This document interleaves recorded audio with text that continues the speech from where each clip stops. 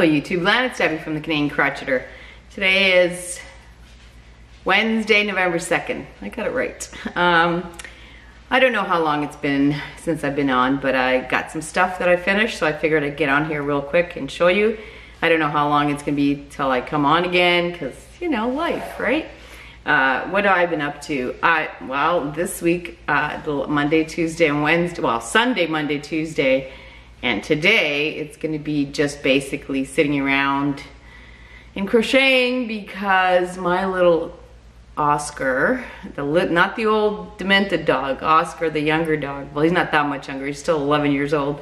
I don't know, he hurt his leg in some way, so he's been limping like crazy. I took him to the vet, and there's nothing broken, nothing like that, so they think that he just jarred his leg, so he's been limping, which means, and so I need to try to keep him from moving too much, so I get to sit with him. Win-win, right? He gets to rest his leg. He is on painkillers now. He gets to rest his leg, and I get to crochet. But anyway, so that's basically what I've been up to. We are gearing up for, like, you know, I'm already starting with Christmas shopping and all of that stuff. So I've been busy with that, trying to figure out what do people want. Anyway, but in between I've been crafting. So the first thing that I want to show you is a knitted item. I think I mentioned before that I want to try to get better and better with stranded color work. And I came across this pattern. It is a free Ravelry download and is by Creeks. I'm not sure who it's by actually. Lindsay, Oncken. Anyway, I'll leave a link for the pattern. And as you can tell, it's a stormtrooper hat, and my son, my older son, is a huge Star Wars fan, so I made him the stormtrooper hat. Now, I'm gonna put it on. It is a tad big for me, because he has a bigger head than I do.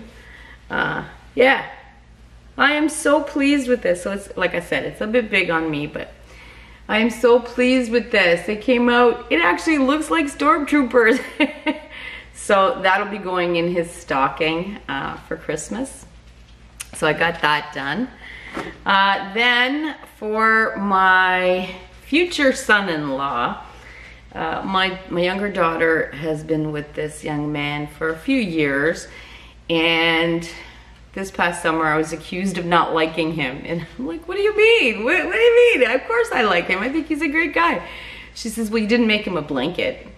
I'm like, okay. I had no idea that he was a blanket kind of guy, that he would even be interested.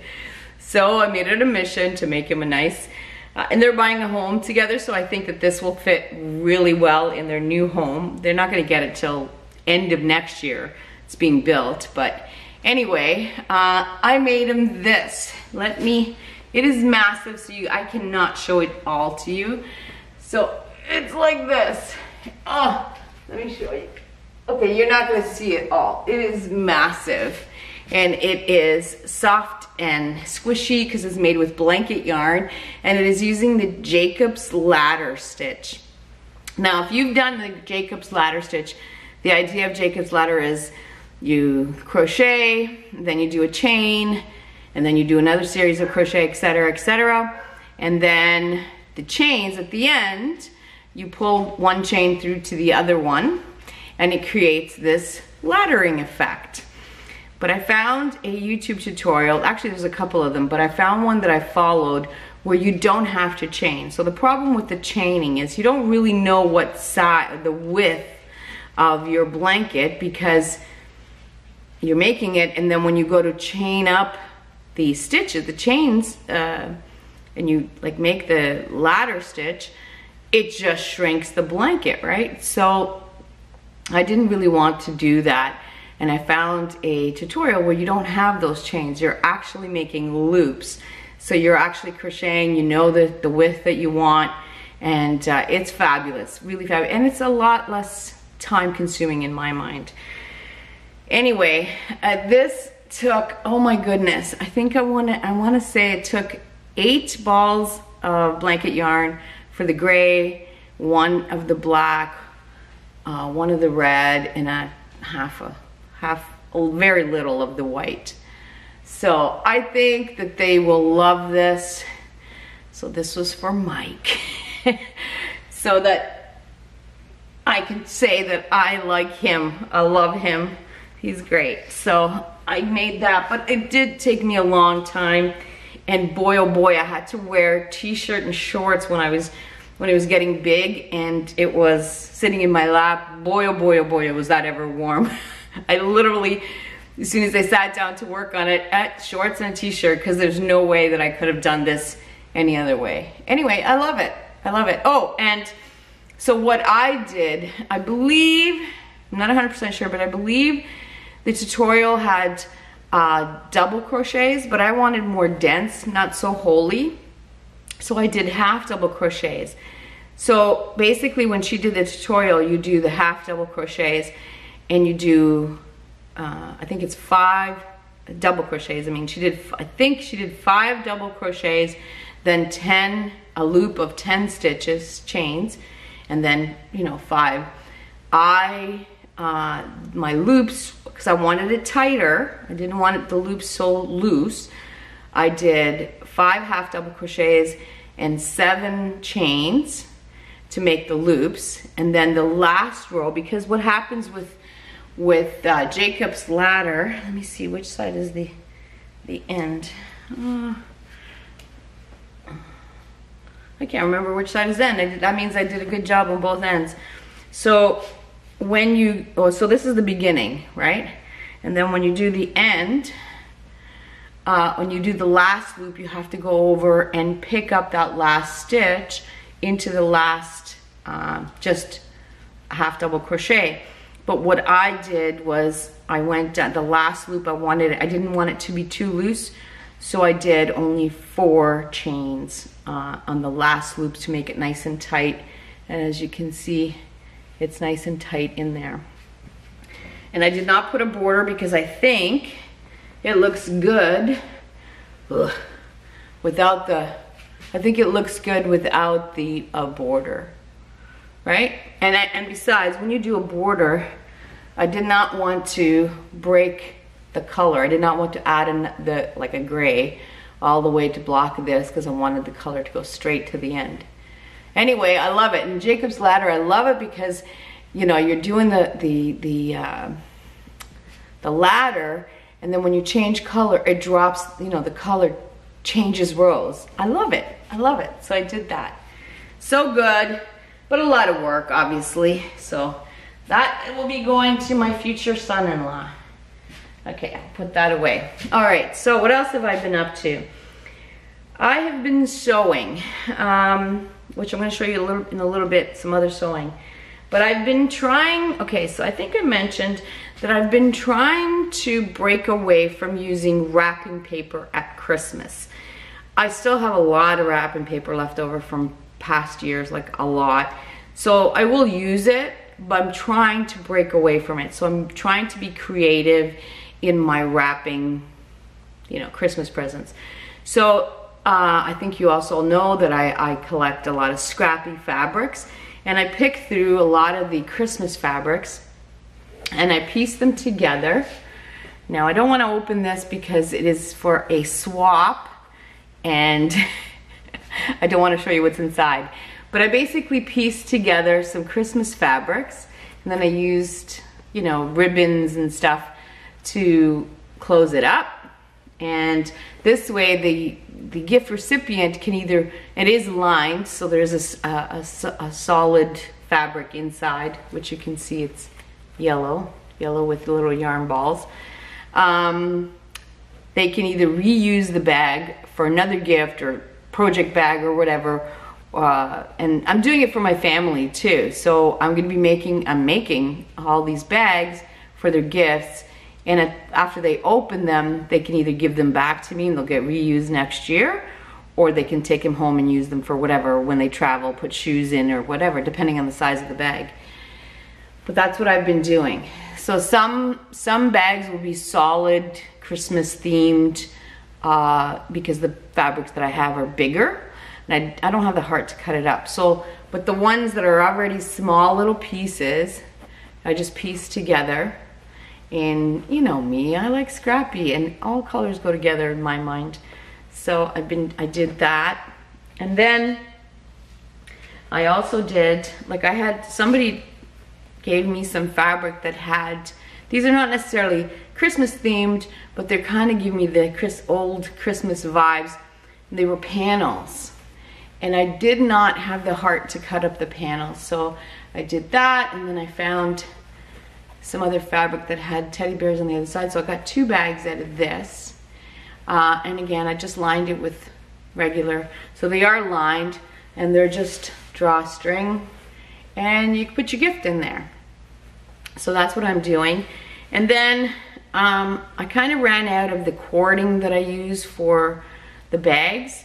And so I decided to make my own, which I've done before. And so I made a bunch. This was just like in an hour's work. It's so fast. I'm just gonna use these for my gift bags. And these are using cotton, like leftover cotton. And the tutorial that I used was from Zelda NRJ3, and I believe she calls it a foundation single crochet or something like that. But I use it to make really nice icords. And now Zelda, when she does a tutorial, she takes out a certain amount of yarn and then starts at that base. So she's got, because you have 2 yarns going at the same time. I just use 2 balls of cotton, kitchen cotton, and I got 2 balls going, and I just keep going until I have a length that I need. And so I've made a bunch of these, and I just have a bunch of cotton sitting beside my seat when I'm watching TV, and then just because like the blanket that I made was really hard on the hands. It's thick yarn, it's heavy, so every once in a while I need a break, and but I can't break and do nothing. So I just made icords. But I'll leave the link for Zelda's tutorial, and just keep in mind, like I said, she takes out a certain length and works with it. I just use 2 balls going at the same time.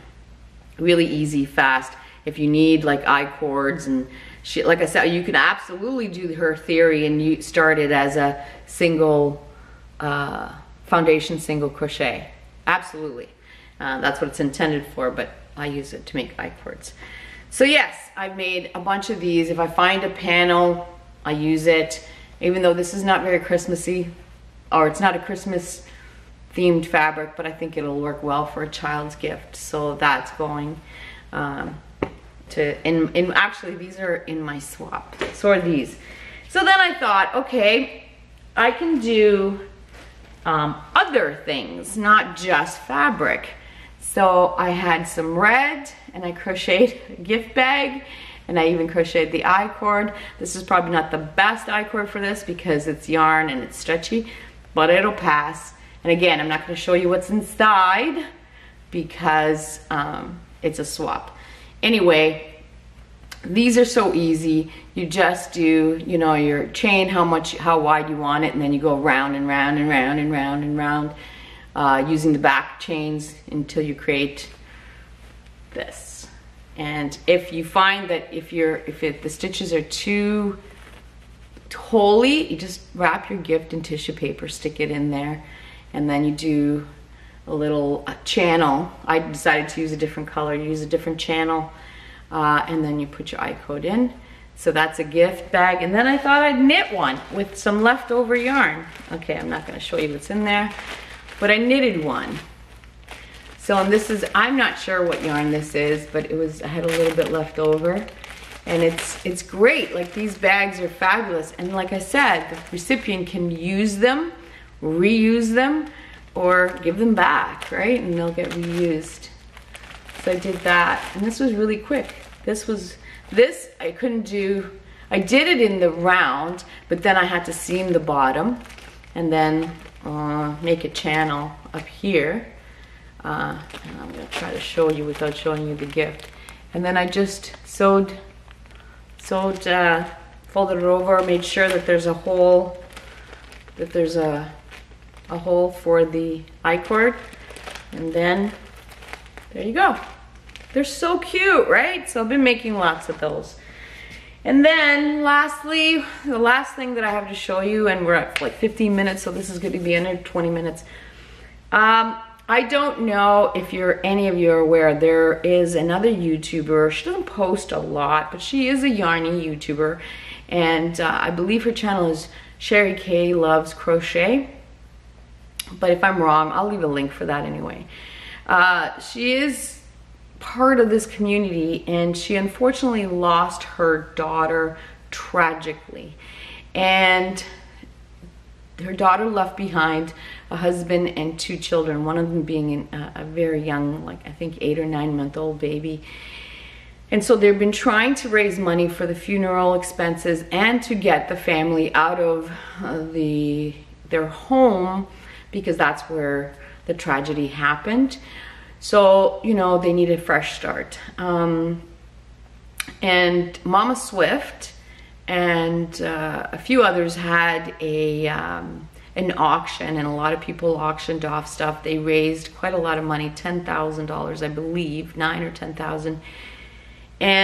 But their goal is 20,000, which in these days is really nothing. You know, like it's not a lot to start fresh, right? And funeral expenses.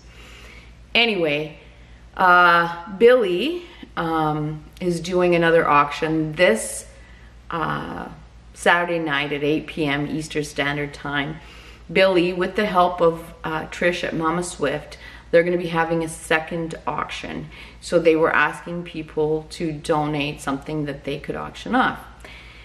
And I'm nervous about this, but I'm going to auction off. I made 2 bags for the auction. I'm really nervous. That it's not going to be, that it's going to be subpar, right? But even if I can get like 20 bucks, that would be great. So the first bag that I made, and I know I normally do scrappy stuff, and believe me, this is scrappy. So a friend of mine and I are, we went to like hunting for fabrics, places where we can get fabric scraps, and we went to an upholsterer, and they had upholstery fabric. Believe it or not, this is one piece, and then this is a different pattern, but it looks so good together, right? And then this is a third piece, and it is a tote bag, and it is using, I have the webbing as handles, and hold on, it's box bottom. It's quite sturdy, so you can actually carry quite a bit. Box bottom, and inside is just a gray, sturdy, kind of like an upholstery fabric. And there's, I decided to play with my machine. My sewing machine has a embroidery button or capabilities. So I decided to play with that. So there is a pocket inside, pretty sturdy. I think that this will last you a while, I hope. Anyway, so this will be one of the bags that I auction off. Like I said, I don't know what they're worth because all of my stuff is made with scraps or, you know, whatever I can find. But I put a lot of work into this. I'm very proud of it. It is canvas. It's very sturdy canvas. So that's one of the bags that I'm gonna auction off. And then the other one is a traditional, I found when I make bags and people reach out to me to make bags, which I do, and if you're interested, just send me an email. I try to gear it towards something that you will like, but I am limited because I'm working with scraps, so what I have. Anyway, I found that a lot of people love flowers, so I made a flower one. I picked through a lot of pieces of fabric that I had that were flower. And then this is the other side. This is definitely a project bag, but it's a decent project bag. I don't even know what size it is. I'll measure it and let people know on Saturday. So it is also box bottom, and I think you could fit a decent sized blanket in here. So again, it's box bottom. There's no pocket inside, but it is lined with a beautiful red flower. And it's got nice cording. Hold on. And it's basically, it's a project bag, but it is pretty sturdy because I used a heavy duty lining. It's so funny. When I started making these, I ordered interfacing online. So I ordered it and I had no idea. I don't know what I'm doing half the time. And So I ordered this line and it came and it was so stiff and I'm like, oh my God, how am I gonna use this? But people love it. People love these sturdy, the sturdiness of the bags. So anyway, this will be the second bag that I auction off. I have no idea what it's worth, what I will get, but I'm trying to, and I will ship it to anybody who, anywhere in the world. So that's our contribution, making the item plus the shipping to whoever bids, whoever wins the bid. I would make more bags, but it's the shipping. I can make lots of bags. I have lots of fabric. I just can't afford to ship to that many people, not many winners. So, or bid winners. So I've decided on 2 because shipping is ridiculous. So if you are interested, there's lots of other things that are being donated to auction off. It is on YouTube.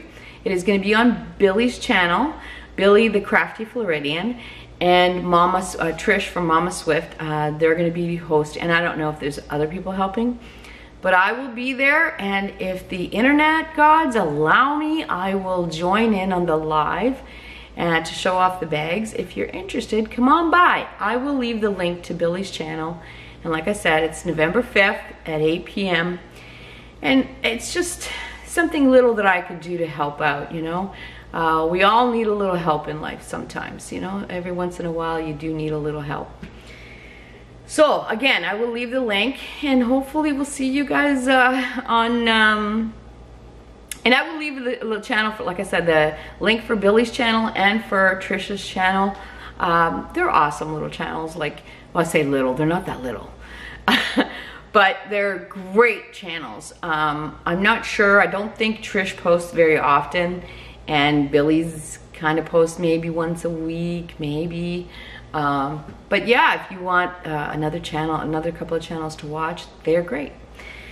Anyway, I think that's all I have, and we're at 22 minutes, so I am feeling pretty good about that. I don't want to keep you too long. Hopefully everyone is having a wonderful week, and we will talk soon.